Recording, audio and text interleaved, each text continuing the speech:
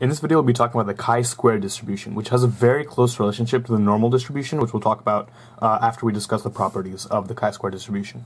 So we say that a random variable x is distributed as chi-squared with parameter k. So this is a little bit different notation than you've been using. Usually when putting the parameter, in this case k, in parentheses, and you can do that here too. So I could have just as easily written x is distributed as chi-squared and put parentheses k if that makes you feel better. But I've been taught to write it like this. I think it's more compact if you just write this as the subscript and the chi-squared is the actual name of the distribution. So for viewers who don't know, this x-looking thing with the curvy line going through here, this is a chi. It's a Greek letter chi, and the squared is just part of the random variable name. So k has to be a natural number, which means something like 1, 2, 3, 4, all those kind of integers like that.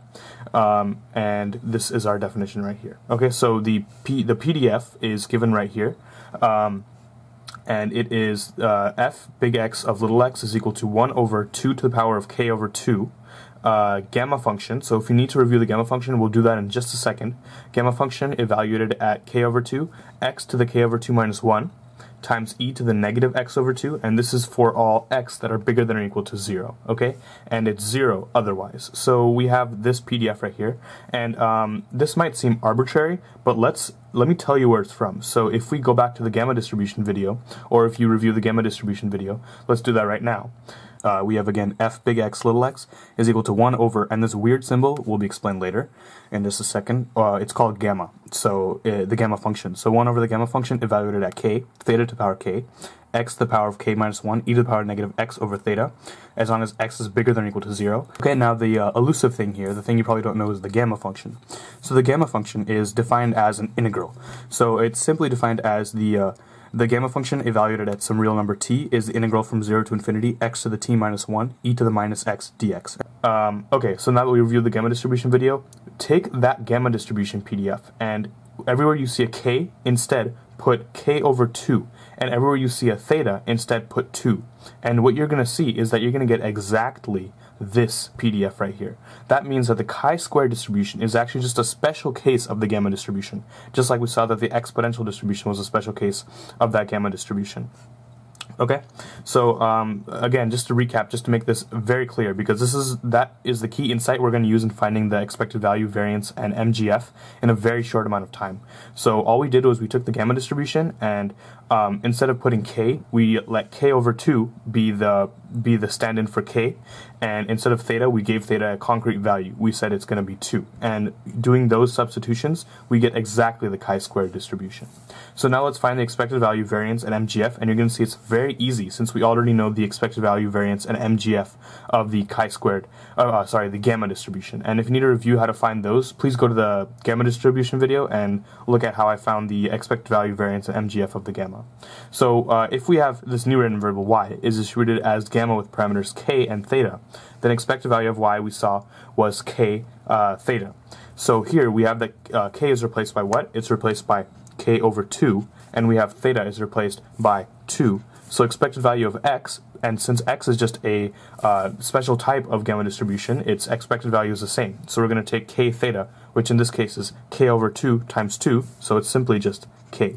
So the expected value of a chi-square distribution with parameter k, and actually I should note this parameter k is often called the number of degrees of freedom of this distribution. So it's often called a chi-square distribution with k degrees of freedom.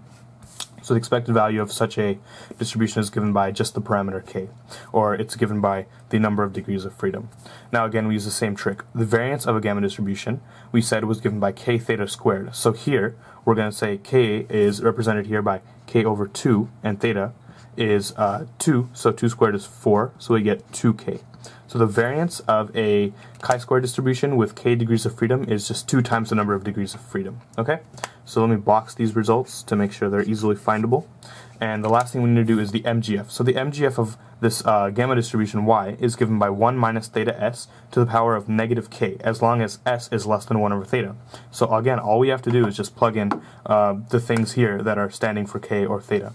So we have here MGF of x is 1 minus 2s, and here we have minus k over 2. That's it, that's the MGF, as long as s is less than 1 over theta, which is here 1 over 2.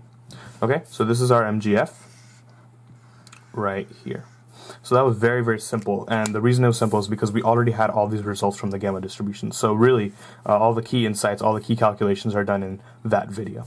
So now, the last thing we'll talk about here is the relationship between normal distribution and the chi-square distribution. And really, this is how the chi-square distribution is defined. So we're going to see the definition right now, how we take that definition. So we're going to let z, this random variable z, be distributed normal, that n stands for normal, with mean 0 and standard deviation, with variance 1, also standard deviation 1. So we're going to let new random variable x be equal to z squared. Okay, so all we did so far is define z as a normal 0, 1 random variable and take a new random variable x and let it be z squared. So now we're asking a question, what is the distribution of x? So when I originally wrote this paper, I thought of doing it this way. We use the CDF, and then we use the kind of like a derived distribution method to try to find the distribution of z, the distribution of x using what we know about z, but I thought there might be easier ways. So this might be easier for some people. If you're good with just rote calculations, just going through it, then that's perfect. But maybe going through MGFs will be a little bit more elegant, a little bit more simple for us. So here's the easier way. We're going to go through MGFs, and we're going to use a key fact about MGFs, which I'll note as soon as we get to that point in the calculations. So we want to find the MGF of this new thing, x. So we say, what is the expected value of e to the s x? Well, since x is just z squared, we just substitute in z squared right here. So what we want is the expected value of e to the power of s z squared. Now this is just some kind of question about a normal random variable, right? Because z is normal, and that's the only random variable that appears in this expression right here. So this is easily done just by using our expected value formula. So all we have to do is take the PDF of big Z, which is a PDF of a normal 0, 1 random variable, and I've written it here. So the PDF is split as the outside constant 1 over radical 2 pi, and the inside part, which is e to the negative z squared over 2. And you have to multiply that by this thing we're taking the expected value of. So e to the s little z squared dz. And I'm taking it from minus infinity to infinity. So now in this next step, I made some insights. So I said this integrand right here that we have is an even function, right? Because the only time z appears is in the form z squared. So that means the integral from 0 to infinity is the same as negative infinity to 0. So I've replaced this bound by 0 to infinity, and I'm just doubling the integral right here. So I pulled out this 2. So and the reason is that it's an even function. And I've kind of reduced the inside. Since these are exponents, I can add them, and I've taken a common z squared out, so I have z squared s minus 1/2 dz.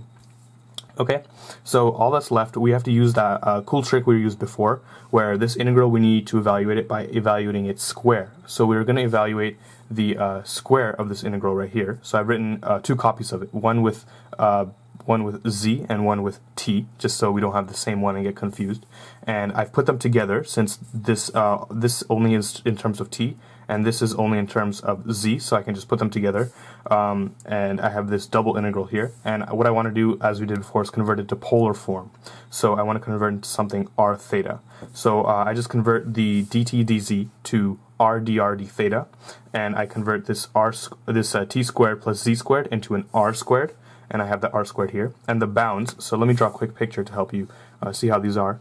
So the bounds this time, we have from 0 to infinity, 0 to infinity. So we really only want this quadrant right here. We want this quadrant 1 right here. So what is that in terms of r theta? Well, the radius is still 0 to infinity, but the angle is now going from 0 to pi over 2. And I've reflected that here by putting those bounds exactly, 0 to infinity for r and 0 to pi over 2 in this integral here.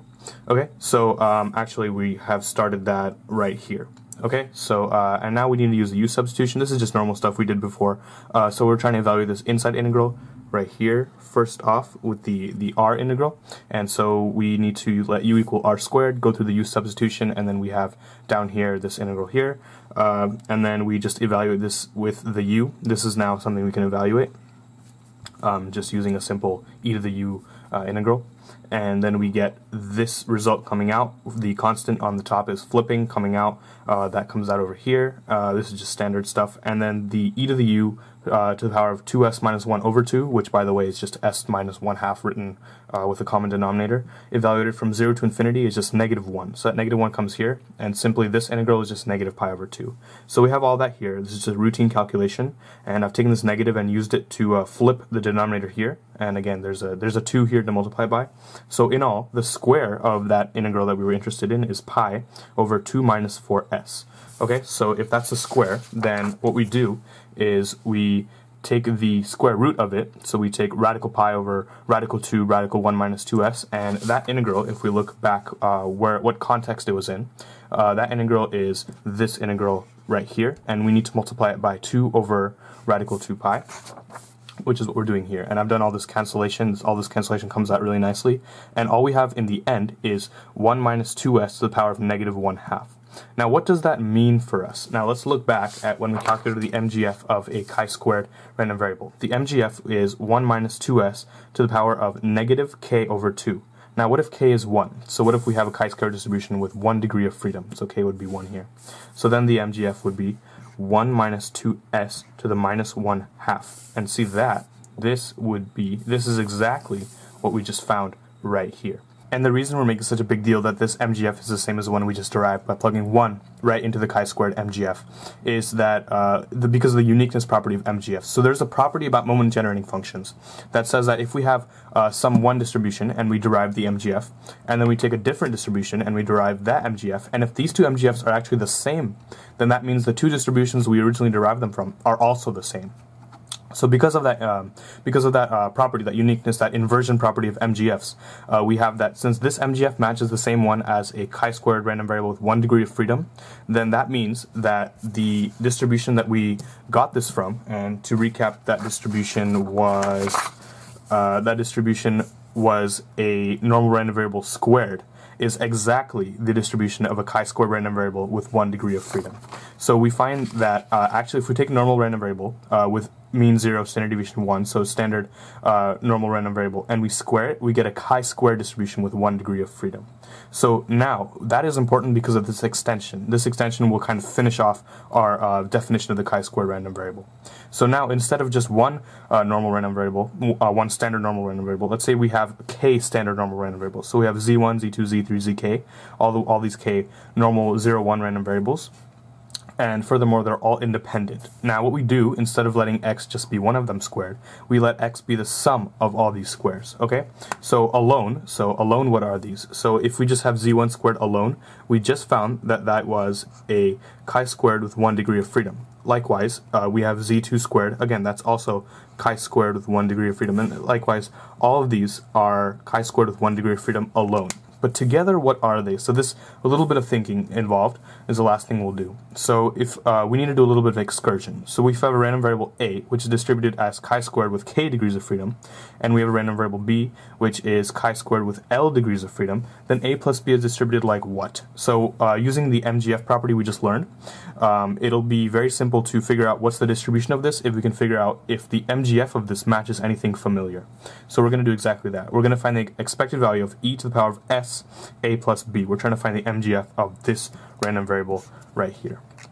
So we do exactly that. We get e to the s a plus b is the same as e to the s a times e to the s b. So just making concrete what I'm doing here. So we have this right here. So I'm breaking this up using rules of exponents, e to the s a, e to the s b.